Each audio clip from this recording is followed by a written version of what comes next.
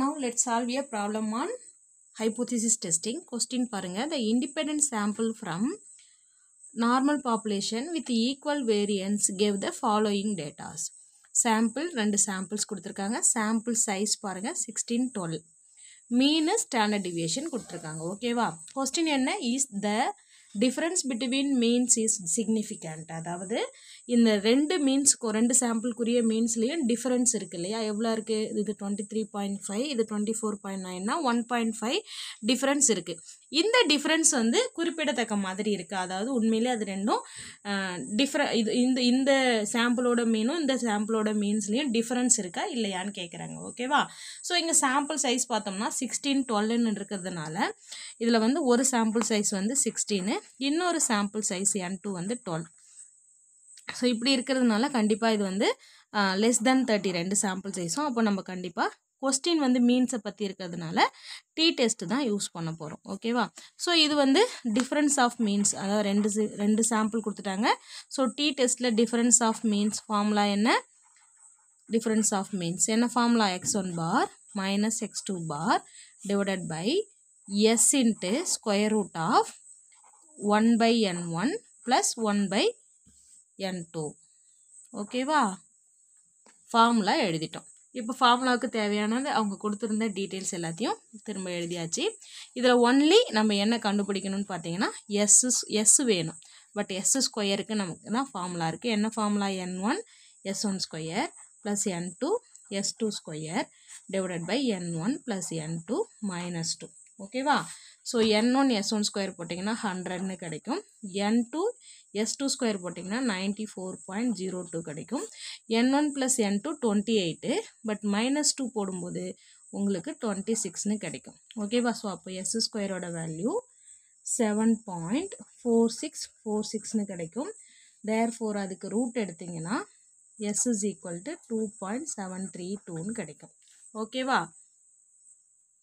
இப்போ நம்ம s value கண்டுபிடிச்சிட்டோம். நவ் லெட் us ரைட் த ஹைப்போதிசிஸ். ஹைப்போதிசிஸ் என்ன கொஷின் கேட்டிருக்காங்க?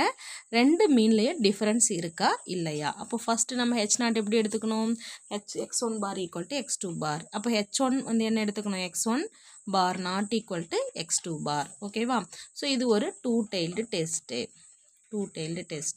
Now let us calculate the statistic value. x1 bar 23.4 minus x2 bar 24.9 divided by s value 2.732 into square root of 1 by n1 எவ்வளோ 16 plus n2 எவ்வளோ 1/12. ஓகேவா? So இதை நீங்கள் simplify பண்ணிங்கன்னா உங்களுக்கு final answer will be equal to 1.4372 வரும். ஓகேவா? இப்போ நம்ம டேபிள் வேல்யூ பார்க்கலாம். நம்ம ஸ்டாட்டிஸ்டிக் வேல்யூ அதாவது நெகட்டிவில் வரும். மாடுலஸ் ஆஃப் டி எடுத்திங்கன்னா பாசிட்டிவ் 1.4372ன்னு வரும். ஓகேவா? ஸோ இப்போ நம்ம டேபிள் வேல்யூ பார்க்கலாம். இங்கே டிகிரிஸ் ஆஃப் ஃப்ரீடம் ரெண்டு சாம்பிள்ஸ் கொடுத்தா டிகிரிஸ் ஆஃப் ஃப்ரீடம் என்ன? n1 plus n2 minus 2.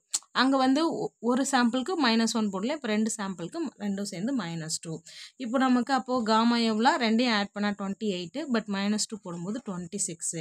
அப்போது இந்த டூ டெய்ல்டு டேபிள் எடுத்துக்கிட்டோம். இதில் 26க்கு நம்ம லெவல் ஆஃப் சிக்னிஃபிகன்ஸ் கொடுக்கல இல்லையா? நாமளாவே ஃபிக்ஸ் பண்ணிக்கலாம். லெவல் ஆஃப் சிக்னிஃபிகன்ஸ் 5% ஃபிக்ஸ் பண்ணிக்கலாம். That is 0.05.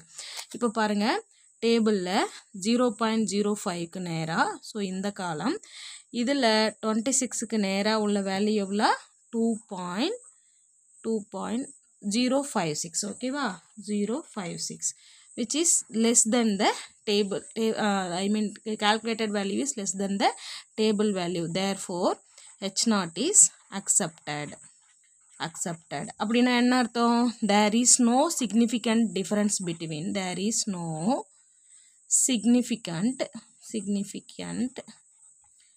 difference between two means of the samples. அவ்வளோதான். ஓகேவா? தேங்க்யூ.